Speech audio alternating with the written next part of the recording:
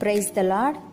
ఈరోజు దేవుని వాగ్దానము, శాశ్వతమైన ప్రేమతో నేను నిన్ను ప్రేమించుచున్నాను గనుక విడువక నీ ఎడల కృప చూపుచున్నాను. ఇర్మియా గ్రంథము 31వ అధ్యాయము 3వ వచనము. సహోదరి సహోదరులారా, మన దేవుడైన యెహోవాకు మనము ప్రతిష్ఠిత జనము. మన దేవుడైన యెహోవా భూమి మీదనున్న సమస్త జనముల కంటే మనలను ఎక్కువగా ఎంచి మనలను తనకు స్వకీయ జనముగా ఏర్పరచుకొనెను.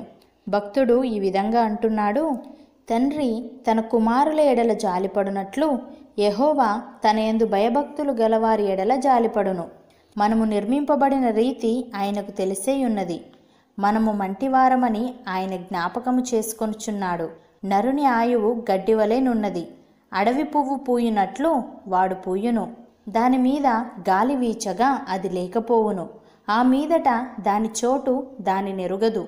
ఆయన నిబంధనను గైకొనుచు ఆయన కట్టడలను అనుసరించి నడుచుకుని వారి మీద, యెహోవా యందు భయభక్తులు గలవారి మీద ఆయన కృప యుగయుగములు నిలుచును. ఆయన నీతి వారికి పిల్ల పిల్ల తరమున నిలుచును అని. ప్రియులారా, మన ప్రభువైన యేసుక్రీస్తు యొక్క తండ్రియగు దేవుడు స్తుతింపబడునుగాక.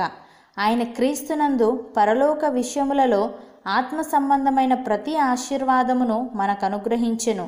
ఎట్లనగా తన ప్రియునియందు తాను ఉచితముగా మనకు అనుగ్రహించిన తన కృపామహిమకు కీర్తి కలుగునట్లు తన చిత్త ప్రకారమైన దయా సంకల్పము చొప్పున యేసుక్రీస్తు ద్వారా తనకు కుమారులనుగా స్వీకరించుటకై మనలను ముందుగా తన కోసము నిర్ణయించుకొని, మనము తన ఎదుట పరిశుద్ధులమును నిర్దోషులమునై ఉండవలనని జగత్తు పునాది వేయబడక మునుపే ప్రేమ చేత ఆయన క్రీస్తులో మనలను ఏర్పరచుకొనెను.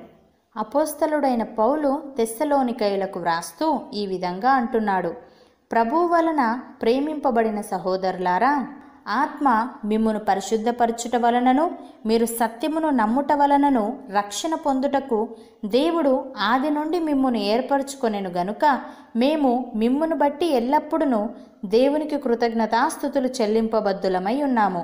మీరిలాగున రక్షింపబడి మన ప్రభువైన యేసుక్రీస్తు యొక్క మహిమను పొందవలనని ఆయన మా సువార్త వలన మిమ్మును పిలిచెను. కాబట్టి సహోదరులారా, నిలకడగా ఉండి మా నోటి మాట వలననైనను మా పత్రిక వలననైనను మీకు బోధింపబడిన విధులను చేపట్టుడి. మన ప్రభువైన యేసుక్రీస్తును మనలను ప్రేమించి కృపచేత నిత్యమైన ఆదరణయు శుభ నిరీక్షణయు అనుగ్రహించిన మన తండ్రి అయిన దేవుడును మీ హృదయములను ఆదరించి ప్రతి సత్కార్యమందును ప్రతి సద్వాక్యమందును మిమ్మును స్థిరపరచునుగాక అని. సహోదరి సహోదరులారా, మనము దేవుని పిల్లలమని పిలువబడినట్లు తండ్రి మనకెట్టి ప్రేమను అనుగ్రహించెనో చూడుడి. మనము దేవుని పిల్లలమే. ఈ హేతువు చేత లోకము మనలను ఎరుగదు, ఏలయనగా అది ఆయనను ఎరుగలేదు. ప్రియులారా, ఇప్పుడు మనము దేవుని పిల్లలమై ఉన్నాము.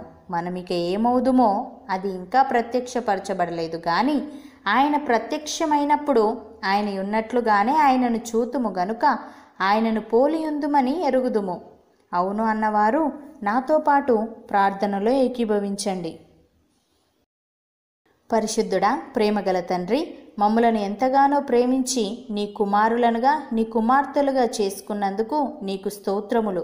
తండ్రి, మేము నీ యందు భయభక్తులు కలిగి నీ నిబంధనను గైకొనుచు నీ కట్టడలను అనుసరించి నడుచుకునే వారముగా ఉండుటకు సహాయము దయచేయమని మీరే మాకు తోడుగా ఉండి ప్రతి సత్కార్యమందును ప్రతి సద్వాక్యమందును మమ్మును స్థిరపరచమని యేసుక్రీస్తు నామమున ప్రార్థిస్తున్నాము తండ్రి. ఆమెన్.